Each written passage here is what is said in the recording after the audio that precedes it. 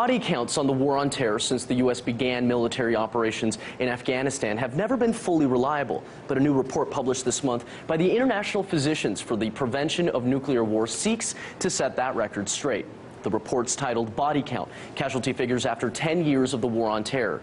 And it outlines that 1.3 million people have died as a direct or indirect result from America's military operations against terrorism. Looking specifically at 3 countries, the statistics point to at least 1 million Iraqi deaths, 220,000 Afghans, and 80,000 dead in Pakistan. Now, the report makes clear, however, that these are conservative estimates and that the true number could be as high as 2 million people.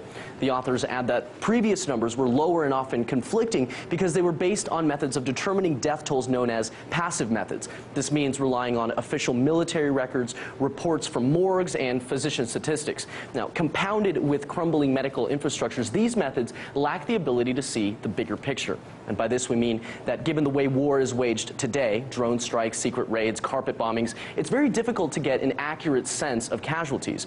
The authors say this report is a more extensive look at the true scope of the human cost of the war on terror.